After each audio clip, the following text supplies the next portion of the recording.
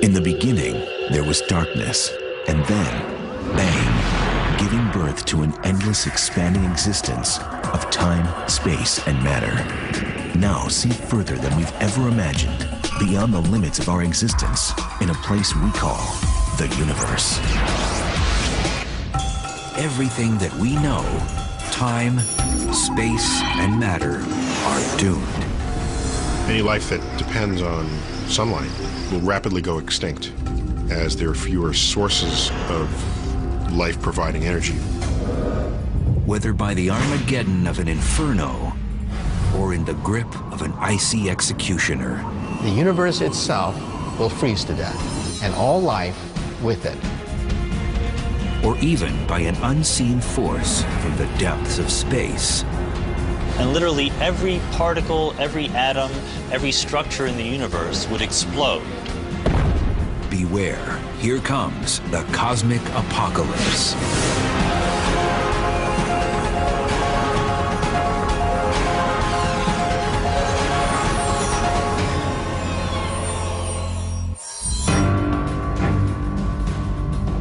The year is 20 billion AD. And there is something gravely wrong with the universe. Ever since its explosive birth, the universe has been expanding, growing ceaselessly into an infinite unknown. However, on this day in the distant future, looking up at the sky, galaxies from all directions have reversed course and are speeding towards our own Milky Way. The catastrophic implication is fatal. The universe is collapsing, and everything we know will cease to be. Life is doomed. When we look at other galaxies, we'll see them coming in toward us on a collision course. All of a sudden, we see stars coming at us from all directions. All the galaxies will start colliding, and the stars within them will get crunched together. The stars will collide, the planets will collide, planets will get swallowed by stars. All of a sudden, temperatures begin to rise. All of a sudden, the oceans boil. All of a sudden, the mountains will melt. Oh man, it's going to be chaos. It's going to be pandemonium. And the universe itself begins to reach blisteringly temperatures. All intelligent life must die because we'll all be incinerated. The universe ends with a bang, in a cosmic fireball. This is the vision of the apocalypse, according to a theory known as the Big Crunch. What's happening with the Big Crunch scenario is that all of the matter in the universe and all of the energy, the galaxies, the stars in them, are all moving back towards each other, and the universe is shrinking. Things are getting closer and closer together. Our universe right now, on the other hand, is expanding. Each day, there is more and more space as galaxies get further and further apart. The opposite happens during a Big Crunch. The space between things is shrinking, and that's rather like filling up this hallway with people. And there are more and more people, the space between them then is getting smaller and smaller. They bump into each other, they're trying to dodge out of each other's way, and so everything is heating up and getting more and more energetic as more and more things happen in this small space. Exactly the same thing would happen in the Big Crunch scenario, where various particles that make everything up are bumping into each other more frequently. The galaxies and the stars, so they're getting closer to each other, start distorting each other, and so the whole thing's beginning to heat up, just like a crowded room would heat up. The process continues with the temperature of the universe getting higher and higher to the point that the atoms themselves begin to fall apart. Finally, our vast universe collapses into a microscopic point. We'll end up with this soup of matter which is made of fundamental particles which are milling around at high energy, high temperature. Life as we know it has no escape. However, the universe may not ultimately ignite into an all-consuming hellfire. There are two basic paradigms for the end of the world. First, the universe is going to end in fire. That's the Christian theory of Armageddon, fire and brimstone and the second coming. But the Norse also had their legends. They had the legend of Ragnarok, twilight of the gods, where there would be this monstrous snowstorm that would engulf the entire universe. There would be this great battle in heaven, and even Odin and even Thor, and all the great gods would slowly die one by one, and we would all die in a great freeze when even the gods themselves are frozen. Whereas the Big Crunch fits the Christian vision of the end of days, science also has a different theory, that it may instead all end in ice. Ultimately, it depends on whether the momentum of the expansion of the universe can overcome the collapsing attraction of gravity. Imagine that the moment of contact between bat and ball is the initial explosion of the Big Bang. Everything's being thrown outward. And the issue is, will it recollapse upon itself, or will it continue to expand? And those two possibilities are very similar to what happens when you launch a ball into the air. I launch it upwards, and if gravity is strong enough compared to how much energy I put into that initial launch, it'll pull it back down. And that's like the universe expanding out for a while and then crunching back in. But the Big Crunch doesn't have to be the end of everything. If the universe collapses, what might subsequently follow is another Big Bang, another expansion event. And that might expand for a while and then recollapse. So you can imagine the possibility that actually the universe is just cyclic. And so it expands and then contracts. Each bounce is another Big Bang. But what if there isn't enough gravity to rein in the universe? I launch it upwards with enough energy that it completely escapes. There's not enough mass in the universe to make it recollapse, and so it continues to expand. Eventually, though this expansion ought to slow, shockingly, scientific observations reveal something completely different. It's getting faster. The universe seems to be careening out of control. This expansion is accelerating, it's kicking in once again. We are undergoing an inflationary expansion. So the universe, we now know, is expanding with this extra acceleration that is beyond what you would have thought was just due to the initial explosion.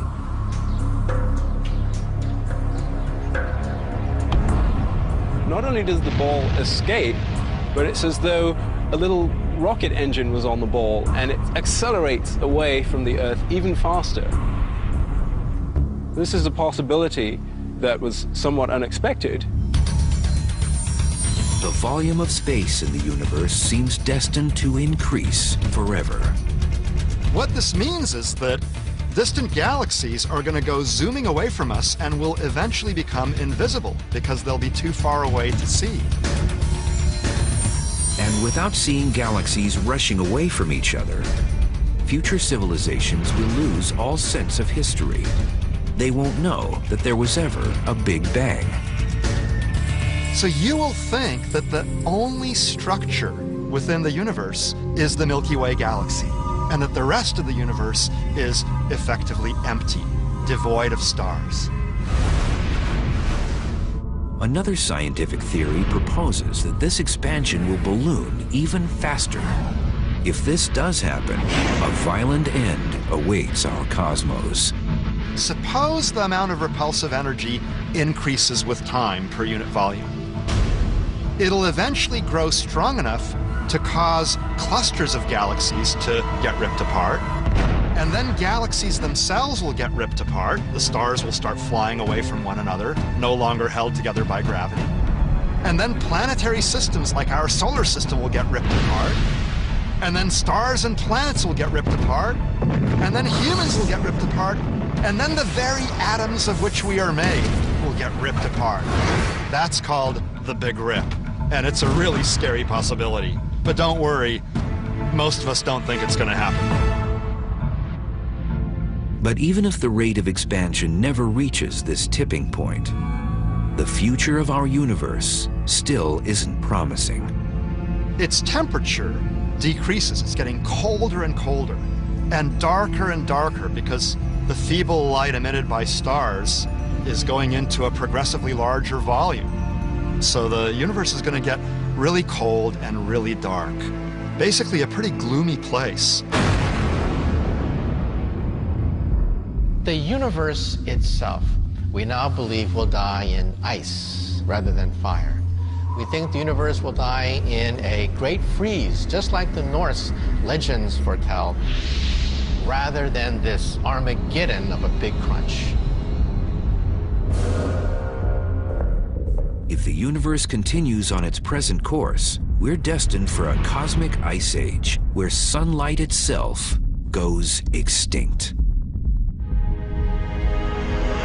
By the year 100 trillion AD, the last remnants of human civilization may be forced to settle here, in this distant dark corner of our galaxy. They'll be huddled around the last burning star in the sky, but sadly, it too will soon die. Our Milky Way, so named for its shimmering band of sparkling stars, will be unrecognizable. Faint glowing embers of dark stellar husks will be all that remain of what was once a brilliant night vision. What happened to all of the stars? How did we arrive at such a dismal scenario? Science decrees that as our universe expands and ages, it will cool. Inevitably, the future for life as we know it will grow ever more hostile. We are headed for a time when one day the universe itself will freeze to death, and all life with it. And that's a law. When we scientists look at the evolution of the universe, some critics say, that's crazy. We can barely predict tomorrow's headlines, and here you are predicting what's going to be happening billions and billions of years from now. How do you do it? Among the tools available to scientists pondering the future are the venerable laws of thermodynamics. The first law says that total matter and energy are conserved. In other words, you can't get something for nothing. There's no free lunch.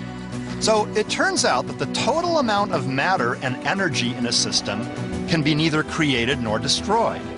The matter and energy can change forms, and they can turn into one another, but the total remains the same. So for example, in this rolled-up newspaper, there's a lot of energy stored in the chemical bonds of the paper. But if I ignite the paper, I can activate those bonds, and I can start breaking them, and that releases energy in the form of light and heat, which you can see and feel. The total energy content is still the same, but it's being dissipated out into space. And a lot of particulate matter goes off as well, and smoke goes off. But if I were to add up all the smoke and the particulate matter and all the energy that's given off and everything total, I would get exactly the same amount of mass and energy total as I had to begin with. They simply changed forms. If the total amount of mass and energy remain constant, this seems to imply the universe will always have energy and should last forever. But the second law of thermodynamics crushes this notion. The second law of thermodynamics is the most curious of all. It says that total amount of disorder or entropy always increases in the universe.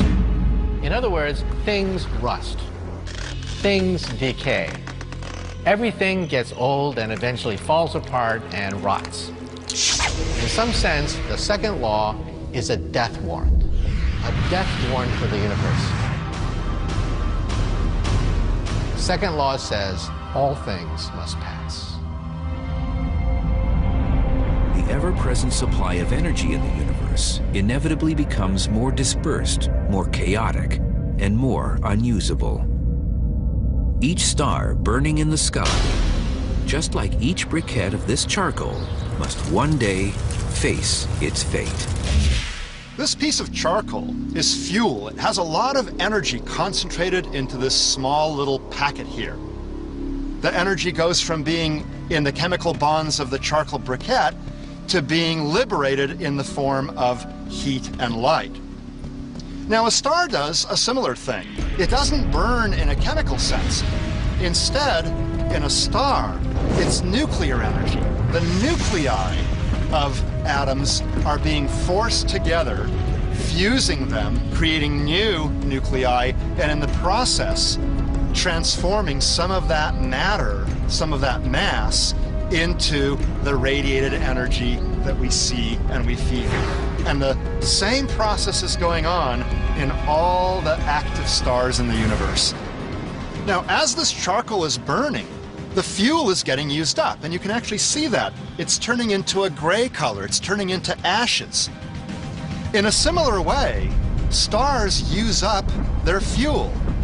They fuse hydrogen into helium, and so with time, there's less and less hydrogen to fuse, and the ashes have less energy content and thus are either harder to burn or release less energy during the burning process.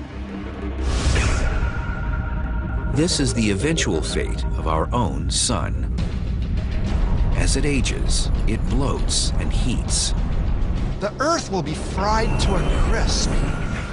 Oceans will boil away, all plants and animals will die, rocks will start vaporizing because the sun will be producing so much light, so much energy. That'll be a pretty gruesome death for the Earth. All through the universe, stars that are like the sun are going to be facing the same challenges that our own star will face. They're running out of fuel, they're swelling up, and they're causing problems for the planets that orbit them. So it's not hard to imagine that there are many locations where life has evolved and flourished and is now being extinguished. Just as each star suffers the effects of entropy, so too will the rest of the universe. But stars naturally increase the entropy of the universe by giving off light and heat, just like this fire of burning charcoal naturally increases the entropy of the universe. Right now, we're kind of in a steady period in the universe where stars are born, live out their lives, die. Give some of that gas back to the next generation, then you have another generation of stars. But that rate of star formation is gradually decreasing with time. And as stars use up their fuel and burn out, there aren't enough new stars being formed to replace them. But the moment we run out of gas to make new stars, it means for every dead star in the rolls, in the ranks, there's not a star to replace it. And so that's a bad situation to be in the day that happens. So effectively, galaxies, giant collections of stars, are growing progressively dimmer with time on average. And eventually, when the universe is something like 100 trillion years old, there will be essentially no stars still shining. The universe will be cold and dark indeed. Any life that depends on sunlight will rapidly go extinct as the universe continues to age and as there are fewer sources of life-providing energy from a host star. You might think the most massive stars, the ones with the most fuel, will last the longest. In reality, the more fuel a star carries, the faster it burns through it. The final rays of sunlight left in the universe will come from stars known as red dwarfs. These miniature stars, 10 times less massive than our own sun, burn thousands of degrees cooler. Red dwarf stars are much more miserly with their fuel consumption, and so even though they have less fuel to begin with, they last much, much longer than our sun will last. A typical red dwarf can live for as long as 14 trillion years. That's 1,000 times longer than the current age of our universe. Eventually, though, even these stingy little suns will begin to die off. So when our Milky Way galaxy is tens of trillions of years old, and there's only a few red dwarfs remaining. You might imagine that any surviving civilizations will realize that the end is nigh, and they will start crowding around these few sources of energy, trying to scrape out an existence. Red dwarfs could be oases of life in the vast, inhospitable desert of the universe. But for a planet to receive as much heat and energy from its red dwarf host as our Earth does from the Sun, it would need to orbit so closely that one full year would last just 6 Earth days. The sky would be much more sort of whitish red than our blue skies here on Earth, because the red dwarf puts out so little blue light, you wouldn't be able to have the kind of nice blue skies that we have here now. However, nothing left in the universe would be hotter or brighter. So there will be a time in our galaxy when there's just a few red dwarfs still glowing, and maybe just then 3 and 2 and 1 as they blink out. And gosh, when there's one red dwarf left, and suppose I'm on the planet circling it, I'll think, man, oh man, what a lonely place the universe is. What a depressing future it holds.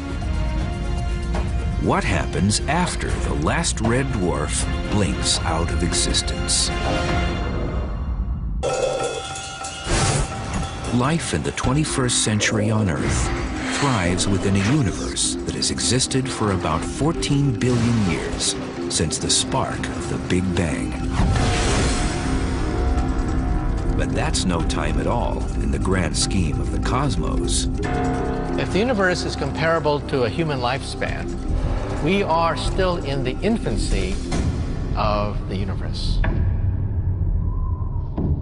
Getting a grasp of the time that has already elapsed and the time span still to come can boggle the mind. To gain a perspective of the vast timescales of the universe, let's compress the roughly 14 billion year history of the universe into one normal calendar year. But we'll call this a cosmic calendar. So the Big Bang occurred on New Year's, January 1st. On that scale, our Milky Way galaxy formed near the end of January, and our solar system formed around the beginning of August or so, about 2/3 of the way through the year. Life formed sometime a little bit later in August, but humans formed less than a day ago. So on December 31st sometime, humans finally arose. We can also look into the future on the same cosmic calendar timescale. Near the end of January of this coming year, our Earth will become quite inhospitable. By around May or so, our sun will have died. But there are some other stars, the low-mass stars, which will live for much, much longer, up to 10,000 of these cosmic years. That's 10,000 times longer than the entire history of the universe before these final longest living red dwarf stars die off. But then what happens? When we talk about the extremely distant future, we're talking about immense spans of time measured in quadrillions of years and septillions of years. And it becomes so overwhelming that we need to evolve another concept to really deal with it. So we came up with the idea of cosmological decades. A cosmological decade, each decade is 10 times longer than all the time that happened prior to the start of the decade. And one way to think about this is like a staircase. Not an ordinary staircase like this one, but one in which each step is 10 times higher than the step before. So you can imagine this staircase going up and up and up to higher and higher cosmological decades. Right now, we're living in the 10th cosmological decade. On this scale, the 10th cosmological decade is 10 times longer than the previous 9 decades combined that have passed since the Big Bang. The hallmark of the 10th cosmological decade is the fact that stars are burning brightly in the night sky. and also that the planets are beginning to develop life and intelligence on their surfaces. Another interesting hallmark of the 10th cosmological decade is the beginning of the acceleration of the expansion of the universe. As our cosmological decade continues, all of the other galaxies disappear from view and stars begin to die off without being replaced.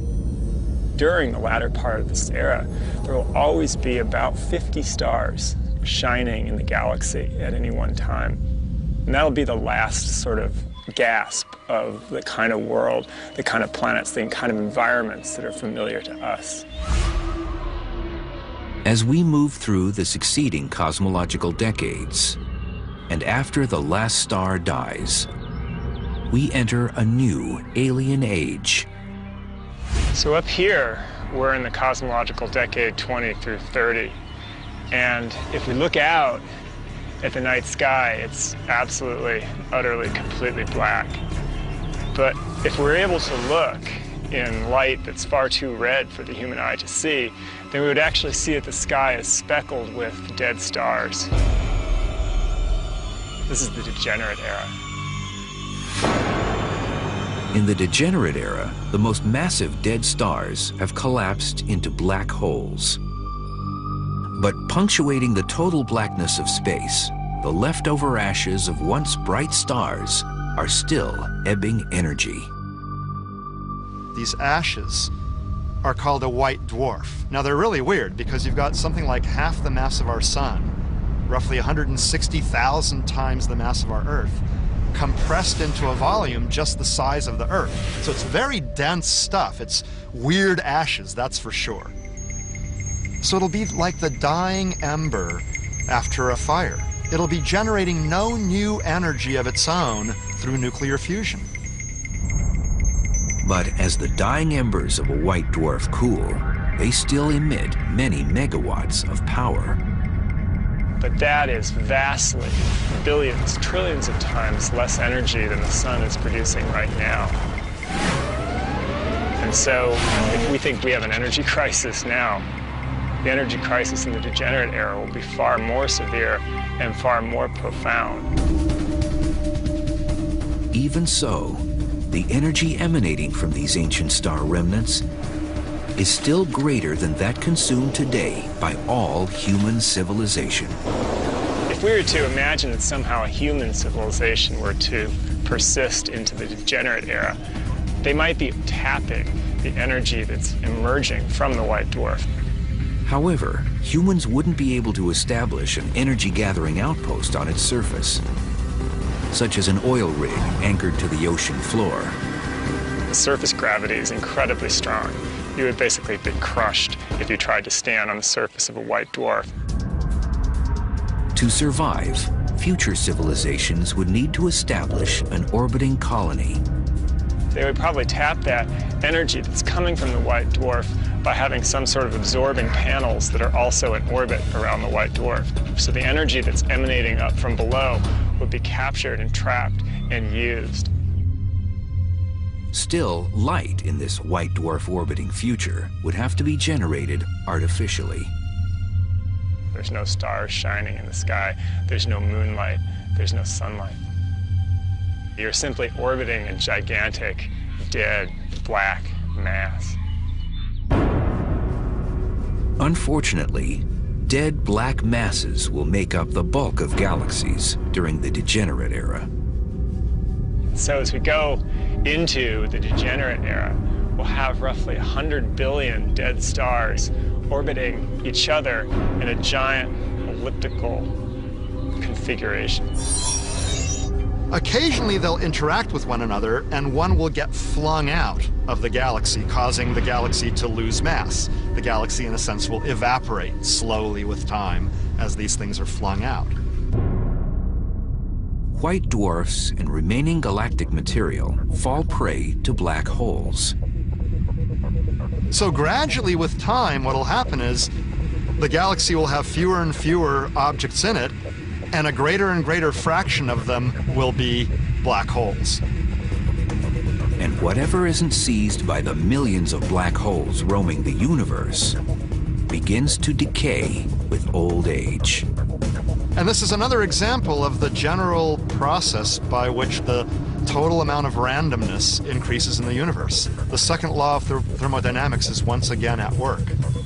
And all the structures, all of these stars are basically evaporating into nothing. And so by about cosmological decade 40, most of the stuff that's been built, the planets and the stars are all gone. And the degenerate era, which is stretched for huge amounts of time, is coming to an end. With nothing left in their way, black holes stand poised to rule the universe.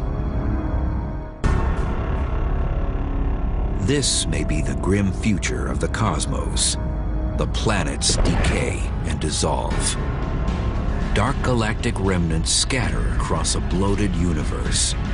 And even light is just a faint, distant memory. As we continue through the vast stretches of time measured in cosmological decades, massive black holes survive as the only recognizable features of our once brilliant night sky.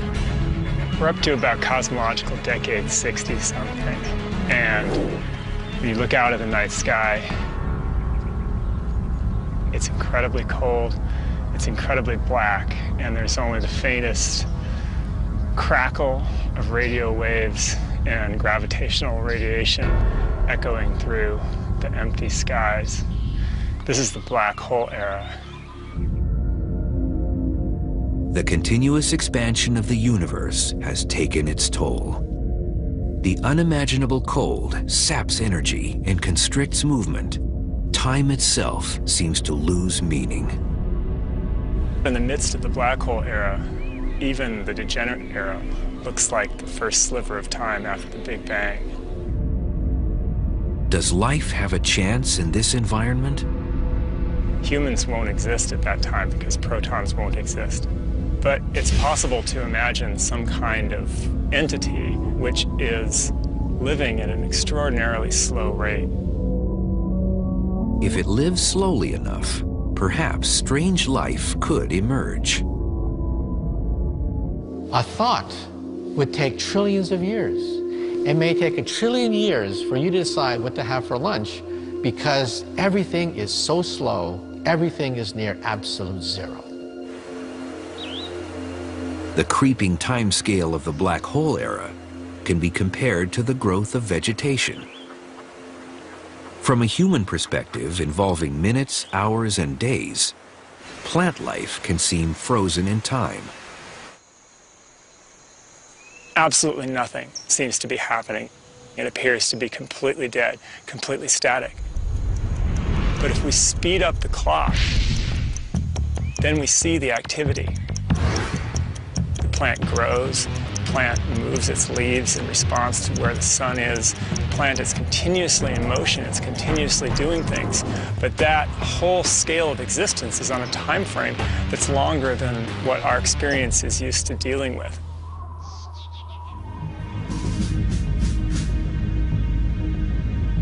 The real action in the black hole era occurs when two black holes meet. Although invisible to human eyes, a collision between these two beasts sends a shudder through space-time. This event can be imagined in a sheet of perfectly still, calm water. It's a bit like suddenly dropping a gigantic rock into that calm water, sending out a huge series of ripples.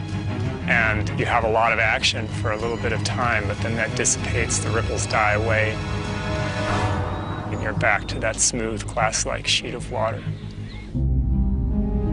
But even for these kings of the black hole era, time is running out. And you might think, oh, they'll last forever. But even they don't last forever, because they evaporate very, very slowly with time. Black holes in today's universe grow larger as they gobble up surrounding matter. But eventually, far in the future, there will be so little material to swallow that the evaporation rate will start dominating over the rate at which they swallow material from their surroundings. So the evaporation rate proceeds more quickly when the universe is very, very old. An evaporating black hole does not go out with a whimper, like the planets do when they die, but rather with a bang. That's because it behaves counterintuitively as it runs out of fuel. There's basically two strategies that you could adopt. One is to sort of ease up on the gas pedal and try to conserve your energy and basically try to roll into the next gas station on fumes. The other strategy is to become impatient and floor the accelerator and try to drive to the gas station as fast as you can in hopes of getting to the gas station before your gas runs out. And the black holes are definitely taking the second route. Unlike a car, when a black hole finally runs out of fuel, it explodes. And in the last second of the black hole, when you're releasing megatons and megatons worth of TNT equivalent, a huge variety of particles that haven't been seen for many cosmological decades come spewing into existence and kind of flicker away in a last fireworks-like burst after the black hole is gone. So after about a googol years or so, and the most supermassive black holes have evaporated away, what you've got left is a vast universe that is really almost entirely empty. Next, the universe enters the dark era. Now we're out beyond cosmological decade 100. We're in the middle of the dark era. The dark era, everything that we have now that is familiar to us is gone. You know that expression, angels fear to tread? That's the dark era. The dark era you never want to go to because everything has crumbled. Not just the sands and monuments to man's folly, but even the atoms themselves have begun to crumble. Even black holes are not possible in the dark era. If the universe continues to expand forever, it may be that only a cosmic mush of random particles remains. But a few surprises may yet rise out of these ashes. If, in the distant future, chaos does rule over order, our once glowing hot universe will descend into a chilling galactic ice age. But it may still harbor some potential, at least according to quantum theory, which examines physics at its most primal level. In quantum physics, even the vacuum of space, that thing that we think of as being empty with nothing in it, is not actually empty. Quantum physics allows for everything to happen with some probability. In other words, the universe is playing a risky game of chance, and quantum theory seeks to explain the behavior of particles in a universe where anything is possible. It's as if the universe were a card dealer continuously shuffling a deck, containing the very building blocks of our reality. So if you have a bunch of particles in a quantum field theory, what happens is they're going to just rearrange themselves over and over and over again in what looks to us like a random set of fluctuations. Quantum theory can't predict the result of a particle shuffle, but it can reveal the probability of each outcome. If you have something that happens forever, an infinite number of times, even very, very unlikely things will eventually happen. Ordinarily, when shuffling a deck of cards, the result is a random sequence. Likewise, particles churning on a quantum level don't usually create anything orderly. However, with enough time, any kind of quantum fluctuation can form, even one that seems impossible. If you're in a universe that lasts forever, if you have a card dealer that is shuffling cards forever and ever, even unlikely events like that will occasionally happen. One of these unique and improbable random fluctuations can change the fabric of space itself. Empty space is kind of like water in the sense that it can appear in different phases. It could be hot and be vapor. It could be solid, like an ice cube, or it could be liquid. The space around us right now is in a certain physical state, but a phase transition can happen where that physical state changes into something else. The wrong kind of random fluctuation can induce a devastating phase transition. The way that would occur is that some region of space, some point, would witness the formation of a bubble, and that bubble would spread throughout the space around it, just like this ink would spread through the glass. Just as the ink changes the nature of the water, so could a phase transition transform the nature of the cosmos. The laws of physics would be different in the wake of this bubble passing. The masses of different particles would change. The charge of different particles would change. All of chemistry as we know it would be completely different after this phase transition occurred. And what that means is that suddenly there are new ways to arrange all of the particles that we're made of, and it's sort of like everything in the universe becomes an atomic bomb. It would just rearrange itself, releasing energy, and literally every particle, every atom, every structure in the universe would explode. So no complicated structure can possibly survive that sort of transition. What will be left is just a mess. Nothing but a gas of particles bumping randomly into each other. But a random quantum fluctuation can also spark a bubble of hope. Some theoretical physicists suggest that some of these quantum fluctuations actually can give rise to almost detached portions of space, dimensions that sort of branch off from ours into a new universe.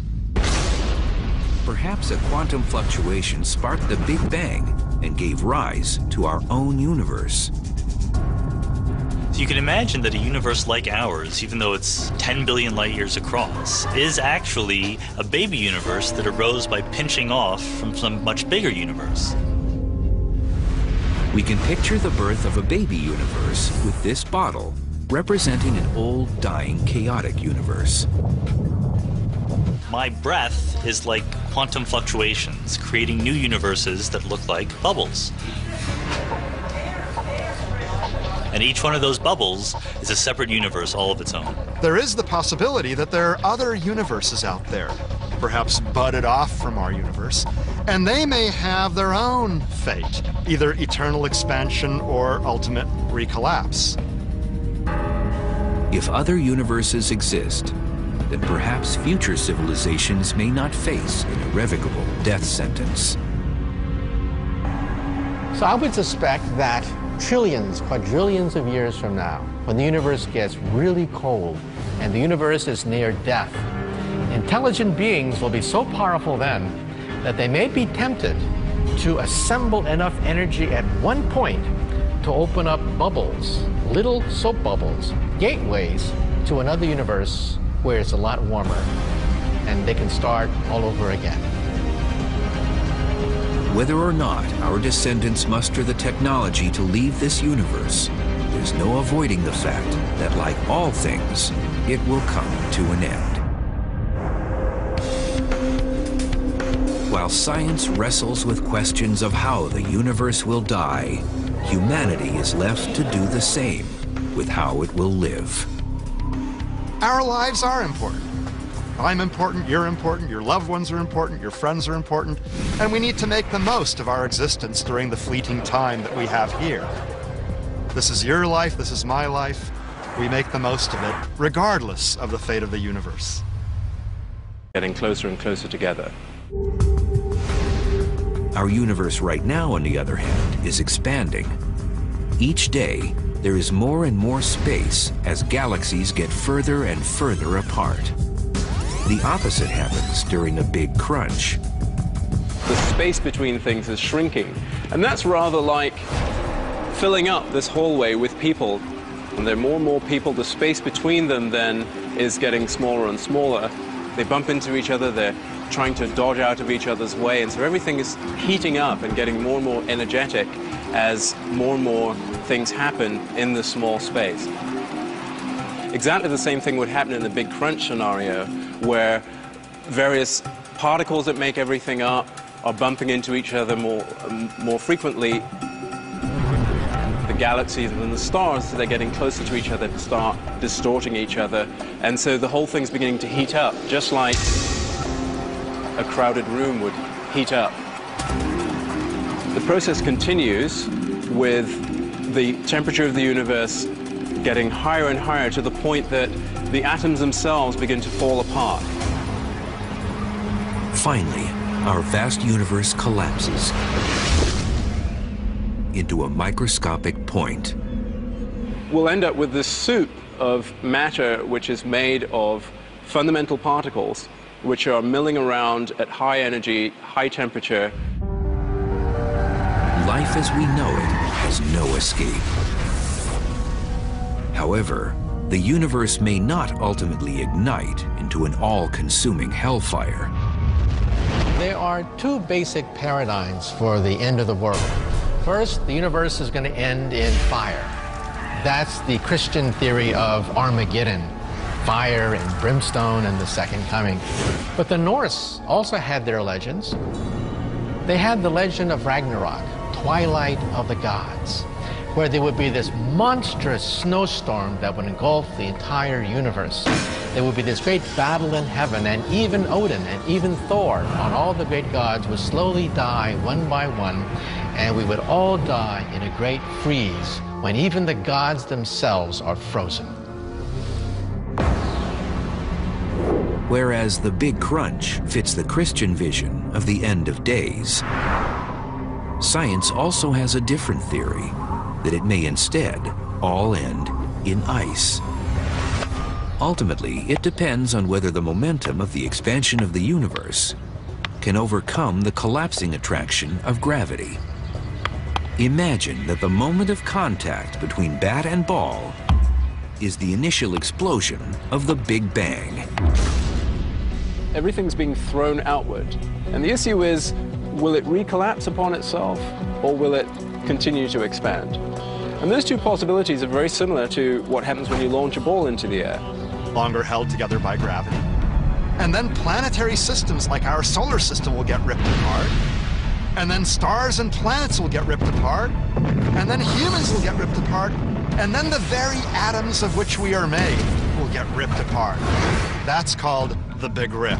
And it's a really scary possibility. But don't worry, most of us don't think it's going to happen.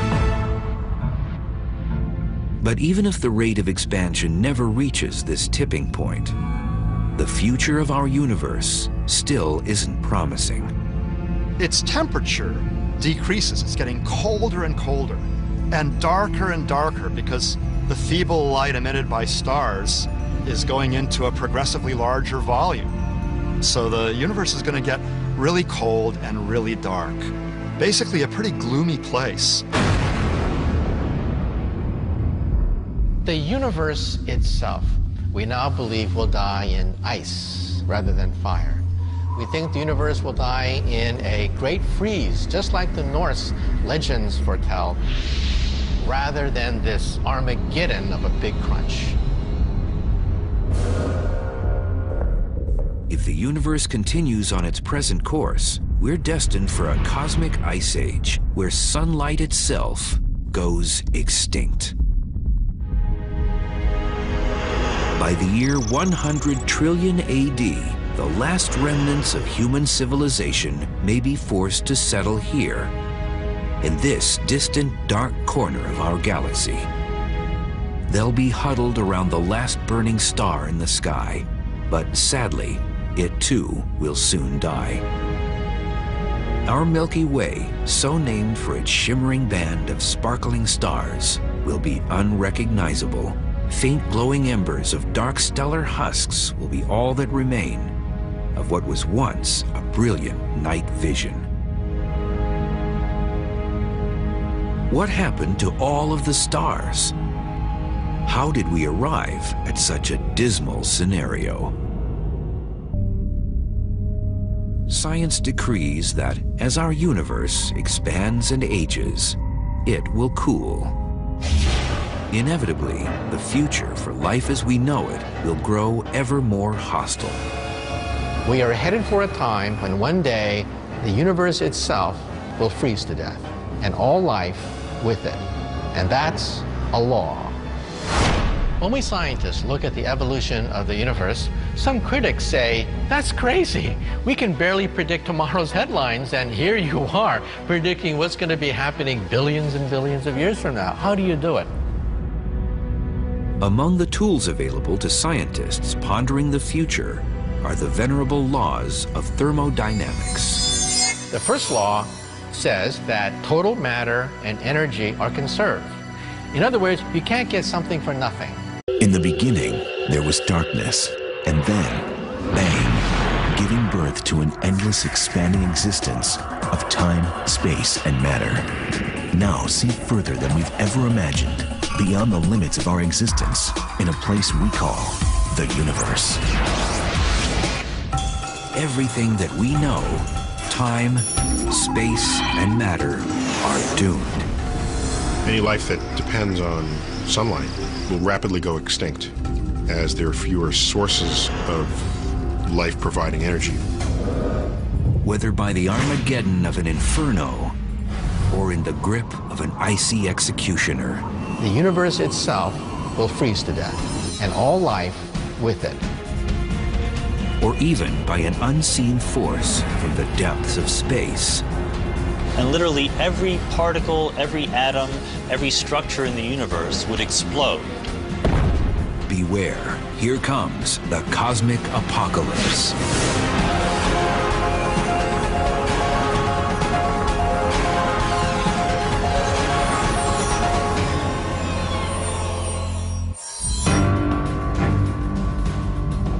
The year is 20 billion AD, and there is something gravely wrong with the universe. Ever since its explosive birth, the universe has been expanding, growing ceaselessly into an infinite unknown. However, on this day in the distant future, looking up at the sky, galaxies from all directions have reversed course and are speeding towards our own Milky Way. The catastrophic implication is fatal. The universe is collapsing, and everything we know will cease to be. Life is doomed. When we look at other galaxies, we'll see them coming in toward us on a collision course. All of a sudden we see stars coming at us from all directions. All the galaxies will start colliding, and the stars within them will get crunched together. The stars will collide, the planets will collide, planets will get swallowed by stars. All of a sudden temperatures begin to rise. All of a sudden the oceans boil. All of a sudden the mountains will melt. Oh man, it's going to be chaos. It's going to be pandemonium. And the universe itself begins to reach blisteringly temperatures. All intelligent life must die because we'll all be incinerated. The universe ends with a bang, in a cosmic fireball. This is the vision of the apocalypse, according to a theory known as the Big Crunch. What's happening with the Big Crunch scenario is that all of the matter in the universe and all of the energy, the galaxies, the stars in them, are all moving back towards each other, and the universe is shrinking. Things are getting... They launch it upwards, and if gravity's strong enough compared to how much energy I put into that initial launch, it'll pull it back down. And that's like the universe expanding out for a while and then crunching back in. But the Big Crunch doesn't have to be the end of everything. If the universe collapses, what might subsequently follow is another Big Bang, another expansion event. And that might expand for a while and then recollapse. So you can imagine the possibility that actually the universe is just cyclic. And so it expands, and then contracts. Each bounce is another Big Bang. But what if there isn't enough gravity to rein in the universe? They launch it upwards with enough energy that it completely escapes. There's not enough mass in the universe to make it recollapse, and so it continues to expand. Eventually, though this expansion ought to slow, shockingly, scientific observations reveal something completely different. It's getting faster. The universe seems to be careening out of control. This expansion is accelerating, it's kicking in once again. We are undergoing an inflationary expansion. So the universe, we now know, is expanding with this extra acceleration that is beyond what you would have thought was just due to the initial explosion.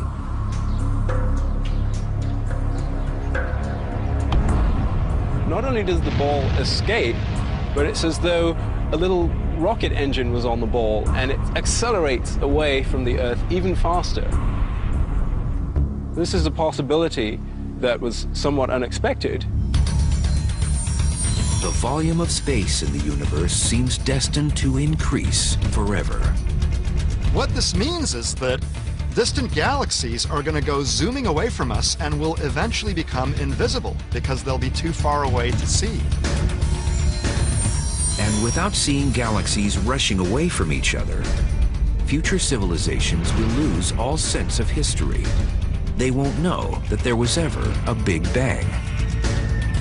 So you will think that the only structure within the universe is the Milky Way galaxy, and that the rest of the universe is effectively empty, devoid of stars. Another scientific theory proposes that this expansion will balloon even faster. If this does happen, a violent end awaits our cosmos. Suppose the amount of repulsive energy increases with time per unit volume. It'll eventually grow strong enough to cause clusters of galaxies to get ripped apart. And then galaxies themselves will get ripped apart. The stars will start flying away from one another. There's no free lunch. So it turns out that the total amount of matter and energy in a system can be neither created nor destroyed. The matter and energy can change forms, and they can turn into one another, but the total remains the same. So for example, in this rolled up newspaper, there's a lot of energy stored in the chemical bonds of the paper. But if I ignite the paper, I can activate those bonds and I can start breaking them, and that releases energy in the form of light and heat, which you can see and feel. The total energy content is still the same, but it's being dissipated out into space. And a lot of particulate matter goes off as well, and smoke goes off. But if I were to add up all the smoke and the particulate matter and all the energy that's given off and everything total, I would get exactly the same amount of mass and energy total as I had to begin with. They simply changed forms. If the total amount of mass and energy remain constant, this seems to imply the universe will always have energy and should last forever. But the second law of thermodynamics crushes this notion. The second law of thermodynamics is the most curious of all. It says that total amount of disorder or entropy always increases in the universe. In other words, things rust. Things decay. Everything gets old and eventually falls apart and rots. In some sense, the second law is a death warrant. A death warrant for the universe. The second law says all things must pass. The ever-present supply of energy in the universe inevitably becomes more dispersed, more chaotic, and more unusable. Each star burning in the sky, just like each briquette of this charcoal, must one day face its fate. This piece of charcoal is fuel. It has a lot of energy concentrated into this small little packet here. The energy goes from being in the chemical bonds of the charcoal briquette to being liberated in the form of heat and light. Now, a star does a similar thing. It doesn't burn in a chemical sense. Instead, in a star, it's nuclear energy. The nuclei of atoms are being forced together, fusing them, creating new nuclei, and in the process, transforming some of that matter, some of that mass, into the radiated energy that we see and we feel. And the same process is going on in all the active stars in the universe. Now, as this charcoal is burning, the fuel is getting used up, and you can actually see that. It's turning